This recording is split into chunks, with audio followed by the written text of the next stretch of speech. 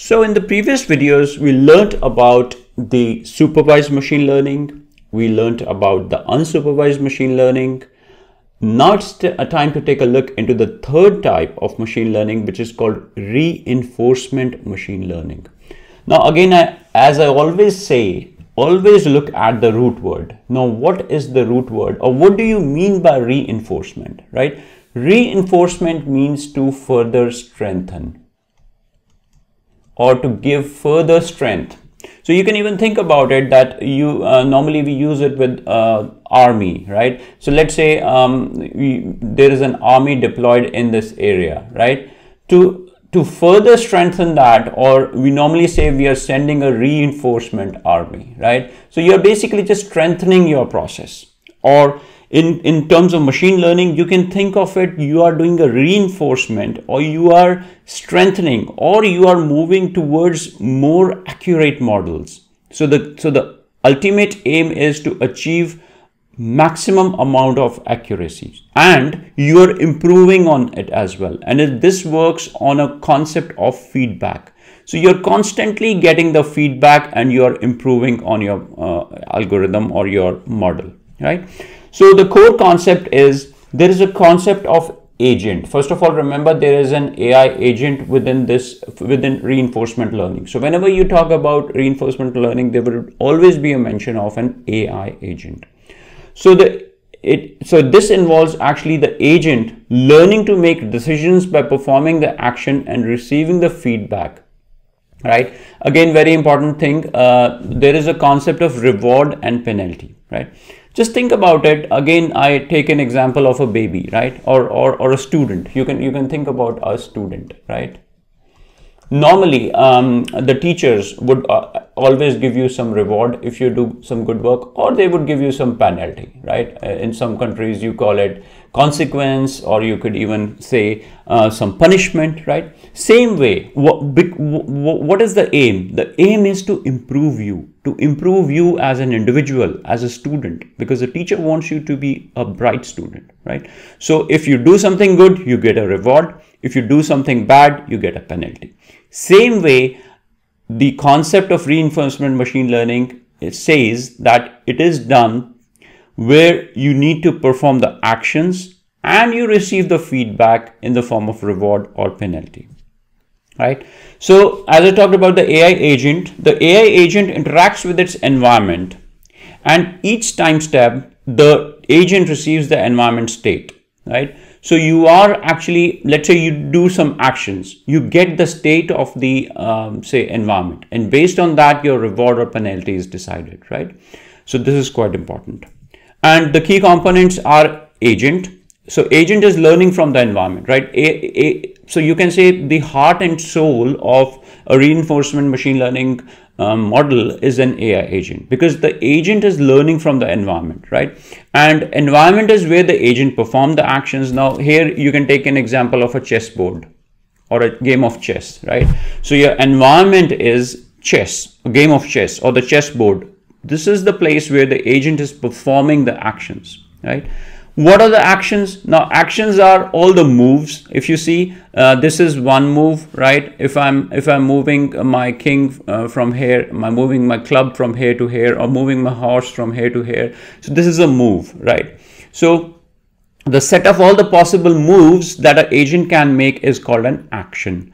Now with action, there is a reaction, remember it, and that is in the form of your feedback. But how do you get that? You get it based on the state. You check the state of the environment. As I said, the current situation is returned by the environment, or you are returning the current state. So once your current state is returned, then it identifies, oh, was your previous move a good move or a bad move? If it was a good move, you get a reward. It means your machine learning algorithm is working well. If your move was a bad move, then you get a penalty, right? So that's why it's very important that you get the feedback from environment. Perfect, right? So agent is learning from environment. Environment is nothing but your game of chess or chessboard. Action is the moves that you are making. State is that after every action, there is a reaction. Remember, after every action, there is a reaction. understand it, right? And that reaction is in the form of, first you get the state of the environment, and based on that you can make out whether it would be a reward or a penalty. And the learning process is pretty simple. The agent is learning, and the strategy of choosing an action given a state to maximize the cumulative reward over time. So the aim is to get maximum rewards, right? If you are achieving maximum amount of rewards, it means you are in the right direction. Now there are two key words: exploration and exploitation. Always remember, exploration means you are trying new things, right? Now in the game of chess, you want to explore it, right? You want to try different things, but you want to exploit as well. Exploit means whatever information you have, you want to make use of that, or you can say you want to leverage the existing amount of information that you have, right? So you need to have a balance. So it can't be that you're just simply trying new things. If you're trying, then we are talking about a lot of trial and error. If there's a trial and error happening, maybe you don't have an accurate machine learning, say, algorithm or your model, right? So you need to balance it out. You need to balance your exploration, where you're trying new things and you're exploiting new things, and you're exploiting as well. You're using the existing known information, which is a key challenge, right? Now applications, now I already spoke about that a lot. Game playing, the game of chess, or Go is another game. Then there is robotics, then autonomous vehicles. All these are good applications of reinforcement machine learning, because you are learning, you are improving. If I talk about autonomous vehicles, right, where there is an app or there is a company, Waymo, you might have seen that. So they are constantly improving. They are trialing this in San Francisco. If that car meets with an accident, that is a penalty, right? They need to see what exactly happened. Why did the car meet with an accident? It means they need to improve their algorithm. They need to improve their model further, right? So it is a perfect example of reinforcement.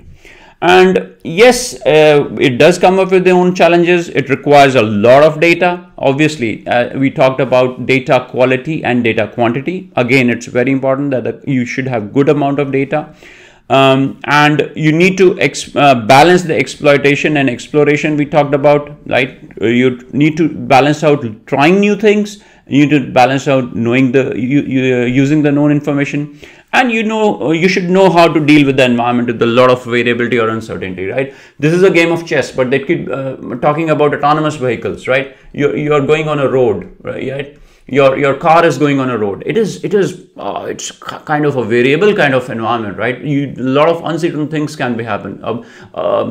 Somebody can just come running on the road, or a child can come on the road to get a ball from the road. You never know, right? Or a cyclist just simply falls down or trips over, right? So this is like very uncertain kind of environment, right? But these are the challenges, and this is where data scientists are working towards.